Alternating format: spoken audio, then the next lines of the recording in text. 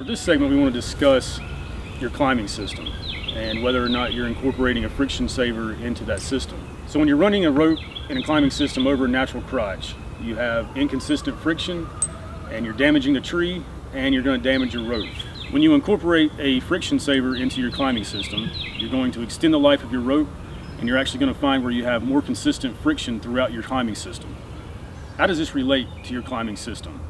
If you're using a 24 strand through a natural crotch, you may see that the life of the rope is decreased.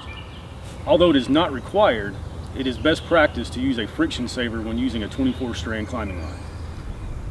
So for the porter wrap, this is a really unique tool that can be a very effective piece to incorporate into your rigging system. For the longest time, people used to just use wraps around the tree, which works, but there again, you're damaging the tree and you're also damaging the rope. And for the groundman, it's very difficult to become consistent with how many wraps you would need around this tree versus something that's larger in diameter or smaller in diameter. So with a porter wrap, you can find the consistency with the amount of wraps that you need for the load that you're lowering. It's not harming the tree, you just connect it to a sling.